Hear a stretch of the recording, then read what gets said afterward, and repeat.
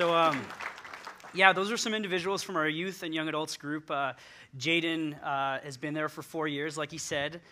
He's coming up through our youth group now, and it's cool because Jaden's been there for 4 years. Brandon, who spoke at the beginning there, he has been here for like 6 months since we started in the summer, and Hanbo and Joanna have been here for maybe a month. And to see the snapshots of new people are coming and they're catching this vision, and they can be a part of it to the extent that they're talking about our group on the screen within 1 month. And so, yeah, I just wanted to start out by introducing myself. For those of you who don't know me, my name is Jeremy Holsworth. I'm the youth and young adults pastor here at Victory Church, and I've been here for about 3 years. And in this 3 years, we've seen so many amazing things happen in our youth group and in our young adults group that just started in the summer. And so this morning, we're going to be talking about what it means to be a witness. And so let's all stand together and pray before we get started.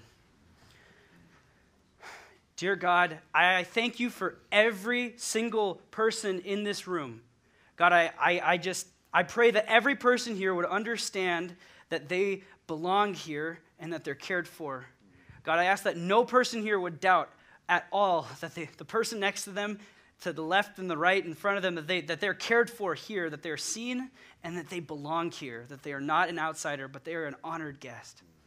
God, I ask that this morning, as we dive into your word, that everybody here would be given an opportunity to meet you, that everybody here would learn more about you, that we would grow deeper in our relationship with you, that we would continue to be transformed into your likeness, God, that we would meet you here.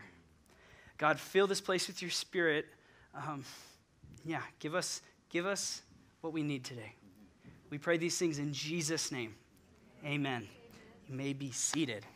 Okay, so every Sunday we have a ton of new people, and so I actually want to introduce myself and share my story with you this morning as it ties into what we'll be talking about. So if you've heard this 100 times, especially those youth group people, they've heard it 100 times, I'm going to be sharing my story again, but don't check out. I might, say it differently. Who knows? Anyways, I was born into a pretty crooked situation.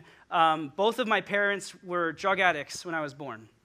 And by the time I was the age of 2, both my parents were not quite in the picture, and I ended up being taken in by my grandmother. You see, my grandmother ended up taking me in and caring for me, but she was elderly and Japanese, and so there was not much she could do by herself. And so she did the best she could, but she prayed for me every day. That was the thing. She prayed for me every single day and made sure I got home by the time the lights were out. That was about it. But she prayed for me every day. Regardless of those prayers, though, for the first 14 years, you see, I walked in the direction that statistics would say I would have walked. You see, statistics would have said, you're going to end up just like your parents, regardless of whether they're in the picture or not. So I actually started, I hated that idea, but I saw myself doing that because I didn't have an identity, I didn't feel worth, I didn't feel loved, and so I was looking to place after place after place to get that kind of affirmation, and so I was looking all over the place until I was 14, and I ended up going far from God. I wasn't even anywhere close to God. I was certainly going to end up like my parents. If you took a snapshot of Jeremy at 14, you would have never thought he would have graduated high school. Nonetheless, half the other stuff that God has done in my life. But you see, when I was 14, that's where I got invited to a youth group. I got invited to a youth group where I was introduced to this Jesus.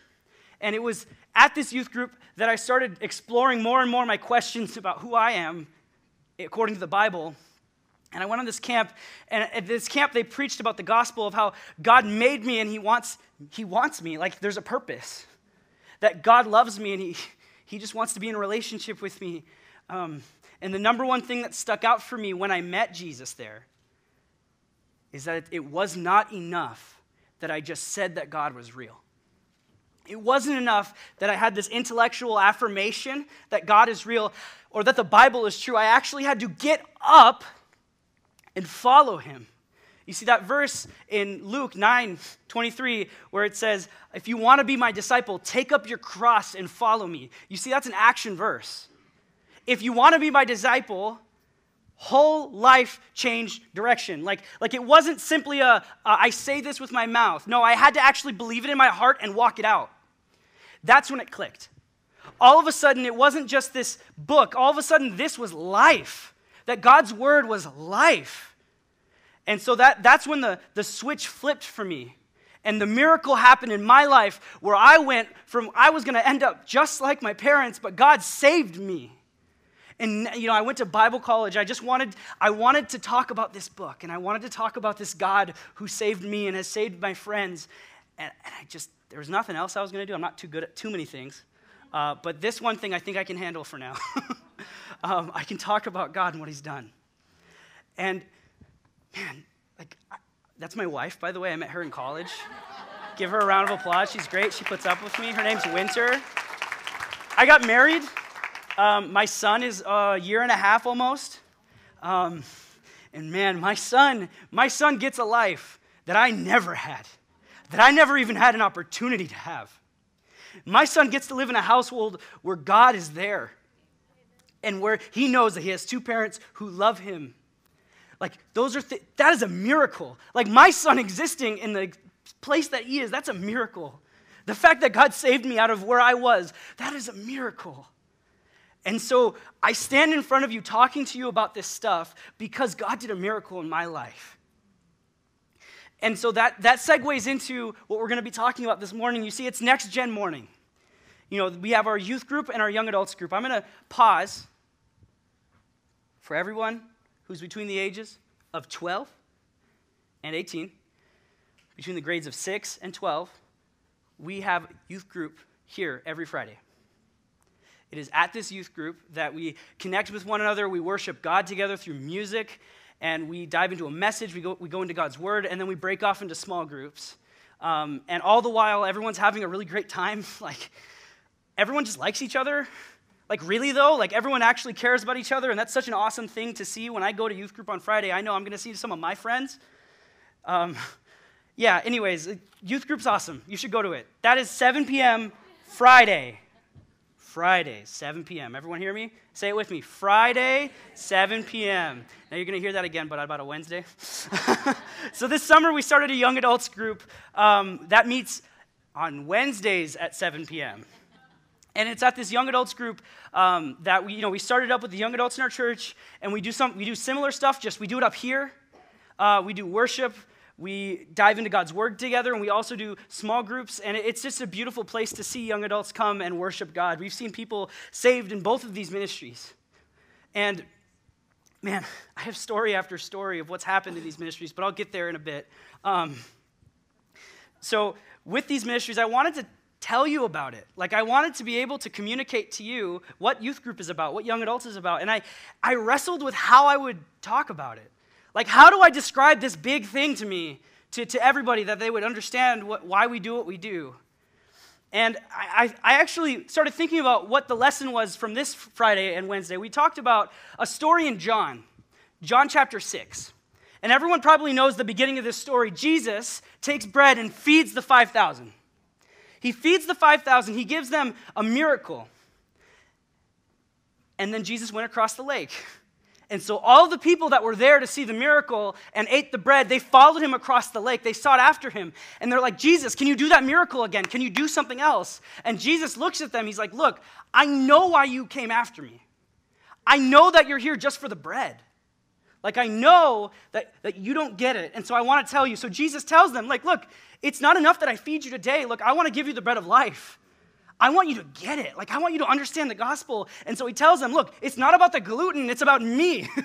And in response, they all left. It's got to be a heartbreaking moment in the Gospels, because you see earlier in the ways, when they tell the story of feeding the 5,000, it almost always opens with, Jesus had compassion for them.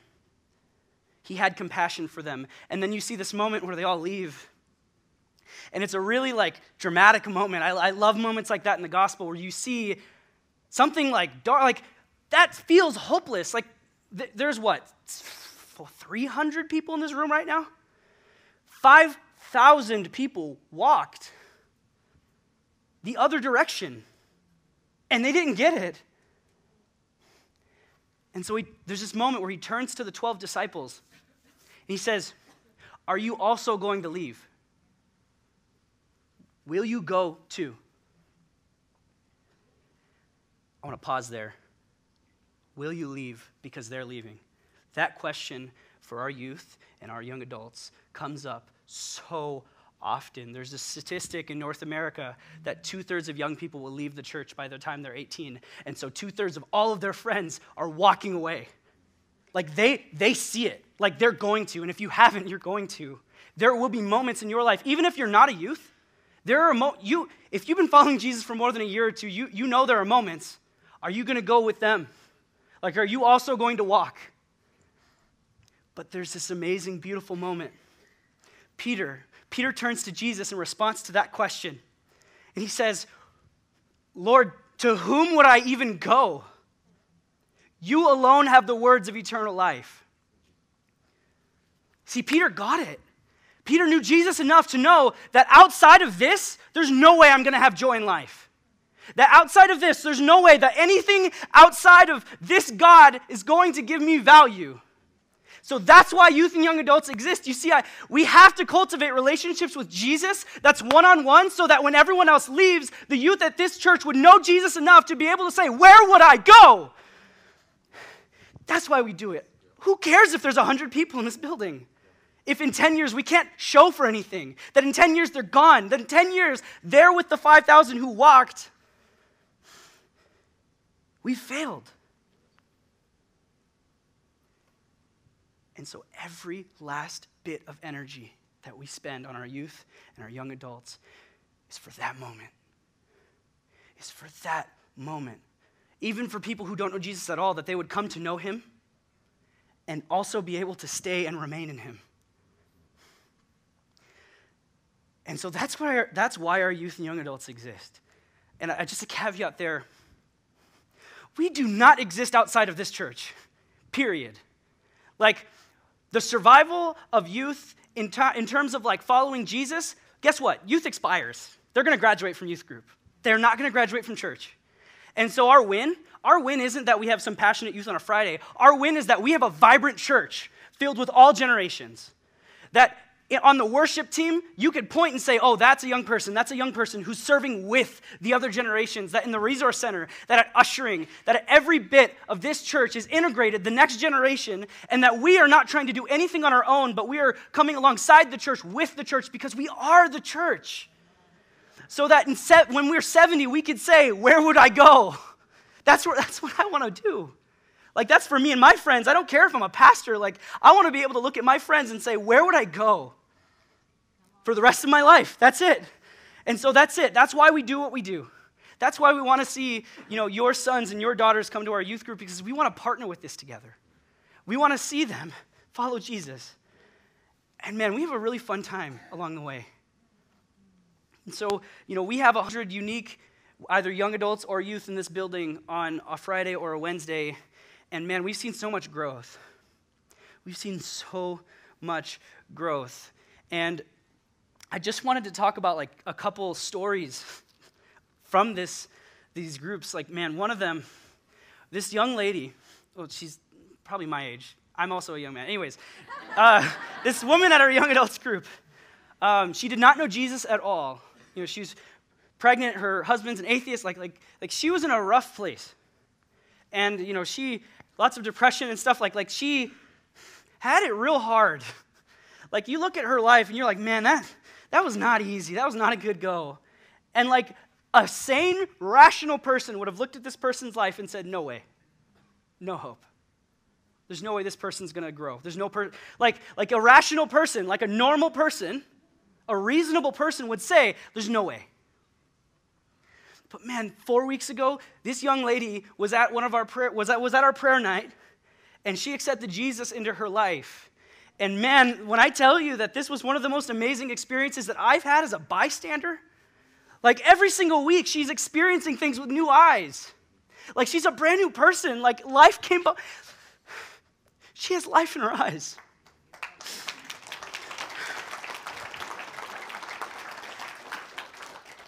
And man, she's seeing it. Her husband's heart's starting to soften. He's seeing her growth.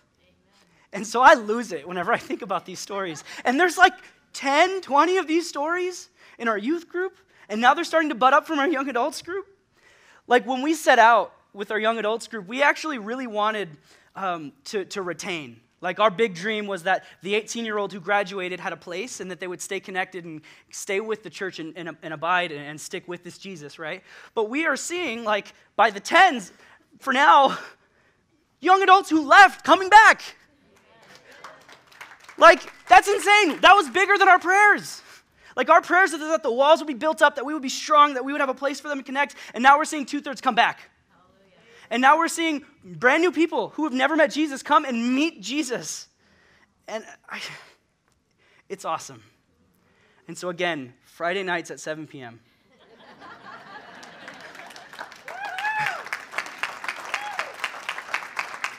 for youth.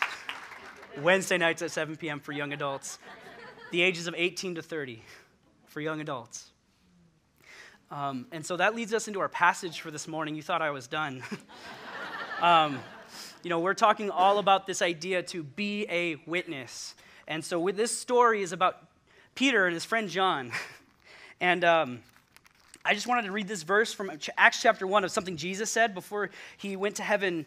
It says in verse 8 of Acts chapter 1, "But you will receive power when the Holy Spirit comes upon you, and you will be my witnesses, telling people about me everywhere in Jerusalem, throughout Judea, in Samaria, and to the ends of the earth." You see, the thing that I want you to get from this is that you are to be witnesses. What is a witness, Jeremy?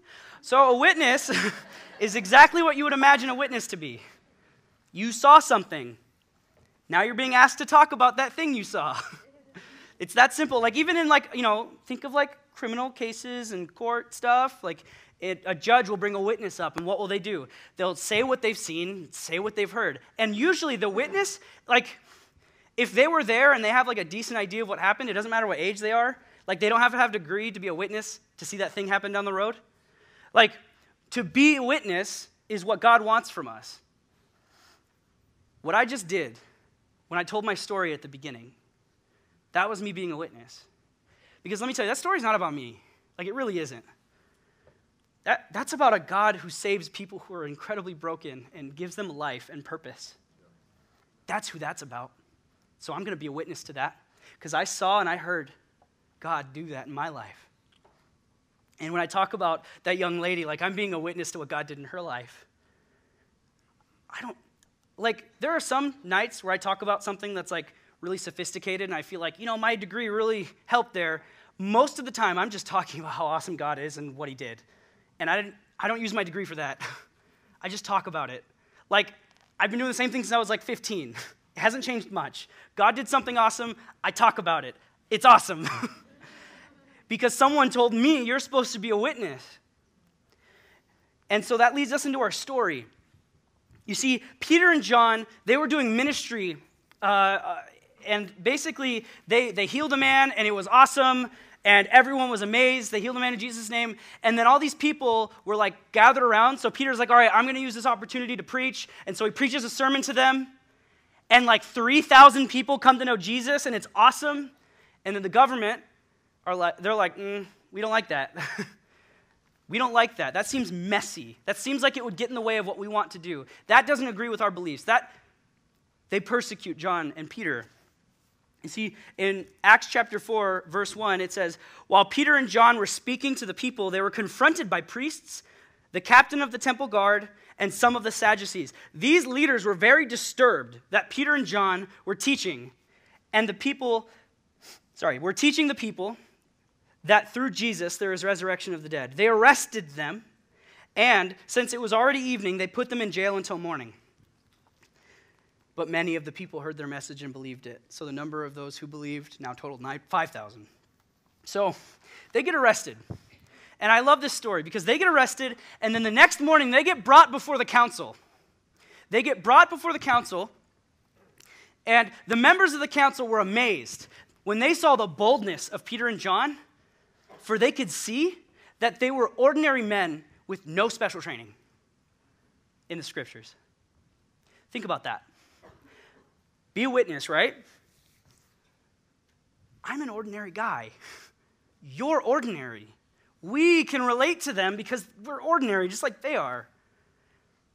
And so when I say that, I mean like you are supposed to be a witness. There's no I'll wait until. Like if you follow Jesus, there's something to witness to, I promise. Something happened. You're supposed to be a witness. And a witness can be anyone. The last verse there, I think that's the defining thing, because you don't have to be anything other than ordinary except, like the qualifying attribute of a witness is that they saw the thing. And so at the end it says, they also recognized them as men who had been with Jesus. That's the key. Where in your life have you seen Jesus show up? And I don't mean like a big firework moment. I mean anywhere. You could probably count things that you're thankful for. You can probably count things that God has done for you when he's comforted you in those small moments, when he showed up for you in that little prayer, or even the big ones. Some of us have had firework moments where God showed up and just changed something inside of us. Like I've had that, and like not everyone has to, but like let me tell you, both big and small moments are so valuable. So you've seen something, be a witness. Anyone can be that witness. And at the end here it says, you know, they chastise Peter and John. They're like, look, you have to stop talking about this Jesus. We can't arrest you because of all the people that follow you, but you have to stop. You have to stop preaching. You have to stop talking about this. And the response is beautiful. The response captures the essence of what it means to be a witness. We cannot stop telling about everything we have seen and heard. He didn't say, I will not stop preaching. He didn't say, I will not stop teaching. You see, the thing that was important to Peter here, apparently, is that he won't stop telling what he's seen and heard. I won't stop being a witness. Church, we're supposed to be witnesses. We're supposed to be witnesses.